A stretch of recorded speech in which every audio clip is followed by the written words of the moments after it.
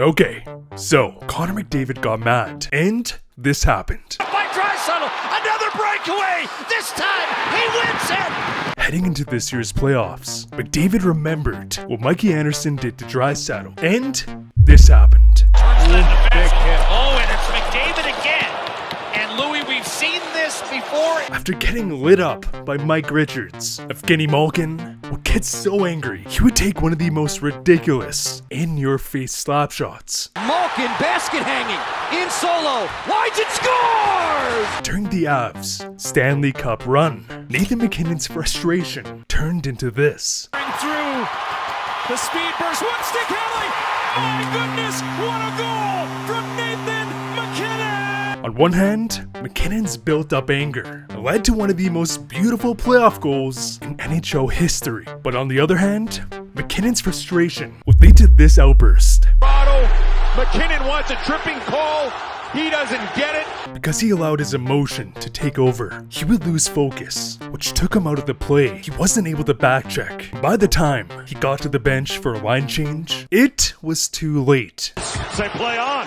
Eberle down low, shot, score! This pivotal moment would allow Seattle to defeat the defending Stanley Cup champions. So the question is, why? How can the same frustration lead to highlight reel goals, while at the same time, it can be the demise of a player?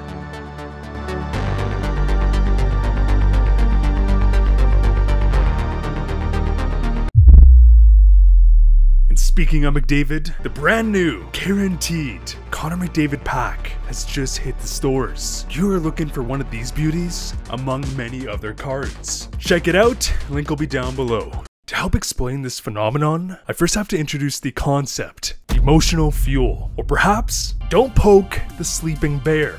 Some players, say Patrice Bergeron, Quinn Hughes, are considered to be flatliners. Their demeanor is calm, collected. When things get frustrating on the ice, they are able to stay focused, which allows them to be consistent on a night-to-night basis. These are players every team needs, as they are reliable. Because of their calm demeanor, these players are far less likely to need emotions in order to elevate their game. Whereas, on the other side of the spectrum, we have players whose games are fueled by emotion, whether it's getting rocked, frustration boiling from the opposing defense, or maybe a chirp strikes a certain nerve. These players will seemingly unlock another gear, as if they have a NOS button that can only be pressed under specific conditions. And to explain this theory further, I have developed what I call the RTH baseline to emotional energy scale. On the y-axis, we have emotional energy. On the x-axis, we have baseline skill. In between these two lines, we have the emotional sweet spot. Above the sweet spot,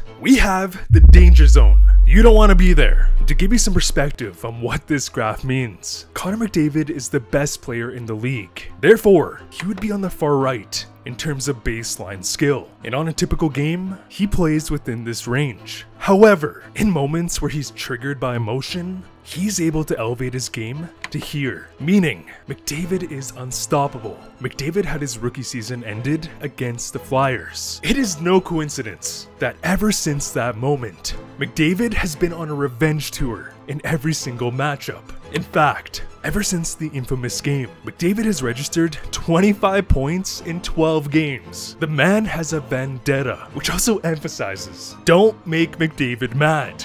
However, if McDavid gets too hot-headed, he might surpass the sweet spot and enter the danger zone. In this zone, players lose control of their emotions. Therefore, they lose focus. And to further explain how this loss of focus can be the downfall of a player's career, let's take a look at the incident. Crashes into the Flames net. When you think of McDavid, the first thing that comes to mind is his skating. Skating is also a trait that is directly fueled by emotion, as we've seen it time and time again. Maybe Edmonton is down by a goal late in the third. Connor McDavid will hit that NOS button, and in many instances, my God, it works. Couldn't get the shot away, he still has it. Wraparound backhand attempt, he still has it. He shoots, he scores! However, if McDavid pushes it, this can happen. McDavid flying in, and he crashes into the Flames net. And this wasn't just a normal, regular season matchup.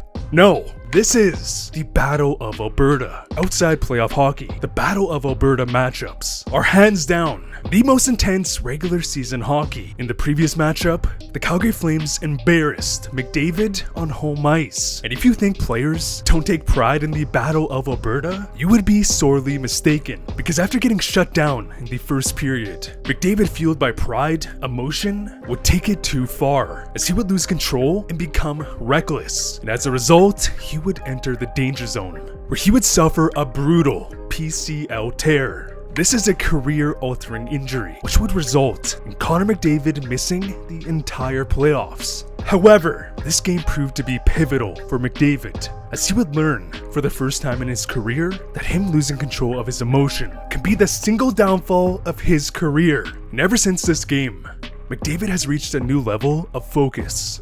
Learning from your mistakes is how you become great. On the opposite side of the spectrum, let's look at Tony DeAngelo. Whether you like him or not, DeAngelo at his peak is an elite offensive defenseman. He plays a game that is constantly in the sweet spot. The man is hot-headed. Therefore, it is easy for him to cross that line. And because of this, we have seen catastrophic meltdowns, which has led to DeAngelo not only losing tens of millions of dollars in potential salary, but because of his inability to control his emotion. There were instances where he nearly ended his own career. Okay.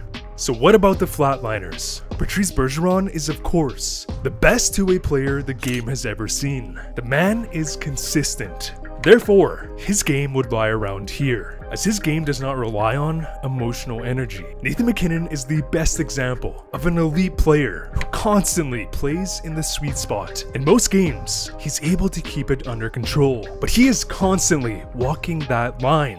Jordan Binnington is also a perfect example. When he's in control of his emotions, he was able to lift a bottom feeder team to winning their franchise's first Stanley Cup. When he does lose control, he does stuff like this. Back there, he checks the Hurricane player, or Stahl checked him, either way. Or perhaps he is Swiss cheese in net. So, I would place him somewhere around here. His emotional upside is huge, but he tends to go into the danger zone. And if you're asking, Rob, why is this part of the sweet zone far more open? This area right here emphasizes how underdog players, let's just say Arturi Lehkonen, are able to fuel their game through emotion and reach limits far beyond any scouting report. We see players like this in every successful playoff run. For Vegas, it was Ivan Barbashev. Converting raw emotion into energy is truly a game changer. And if a team is able to identify these players, not only that, keep these players in check, that is when we see dominant playoff runs. Hell, I would make the argument that this is how Florida shocked the hockey world last season. And now that we've gone over the concept of emotional energy, we can go on to the next theory: emotional fluidity. Yes, players can fuel their game with emotion. Can they control it? JT Miller, like DeAngelo, MacKinnon, is a player who constantly plays in that sweet spot. And when he's able to stay focused, he's a top power forward in the league. But when he isn't focused, his game deteriorates. Turnovers due to a lack of focus, incidents on the ice and bench. So the question is, how do you keep these players in line? The way I look at it, there is 3 options. 1. Your team is made of strong leaders. Think about how Patrice Bergeron, or perhaps Zdeno Chara, would help shape Brad Marchand's career. This man would be licking players to this day if he wasn't being constantly scolded. 2. Teams continue to build upon the world of sports psychology. Nathan MacKinnon has stated that him embracing that world was the turning point in his career. 3. You have a coach that has the style, approach, influence to keep players in line. And for JT Miller, that was exactly what happened.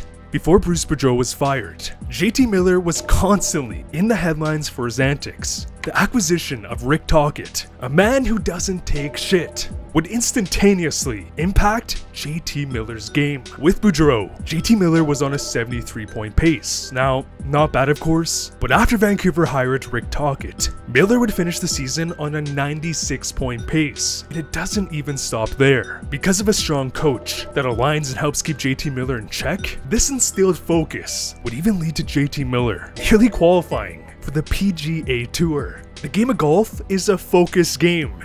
A coach has a large impact on focus. Yes, some players do really well with a less strict system, but the Rick Tocchet example truly emphasizes that keeping your players focused is the difference between making the playoffs and getting sent home. And I'm sure many of you watching this video can relate. I remember back in my playing time, I would be waiting for that turning point. Usually it was getting rocked. I would instantly perform like a different player. But to be honest, I definitely relied too much on emotion. And in many cases, it would be my downfall. In fact, this emotion would make me think I could lay out a 6'5" mutant. I hit him, my knee went the other way, and just like that, my playing time was over. And if you're someone with aspirations of being a professional hockey player, for real, keep this in mind. Emotions can fuel your game, but they can also be the downfall. If you are constantly entering that danger zone, you are your own worst enemy, developmental wise. Let me know if you've had experience with emotional energy, as it is a topic I am fascinated in. Also keep in mind that this scale is purely subjective, but I do think it helps put things into perspective to why players do certain things. Hope you guys enjoyed the video, and as always,